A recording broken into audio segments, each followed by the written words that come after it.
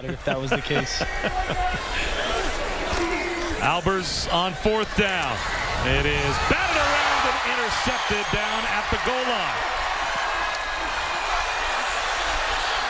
Rod Wilson with a convoy. Wilson down the sideline with a cutback. Rod Wilson's going to go the distance. Touchdown.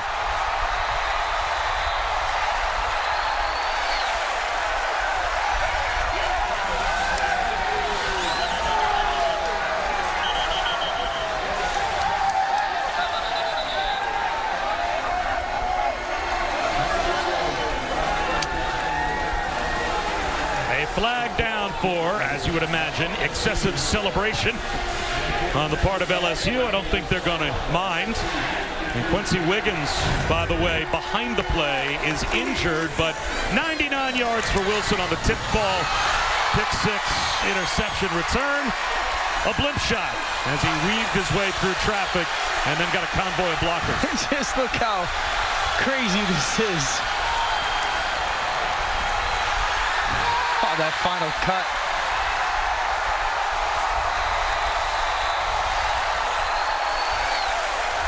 Good for that young man. I know it's a tough break for Albers, but good for Wilson.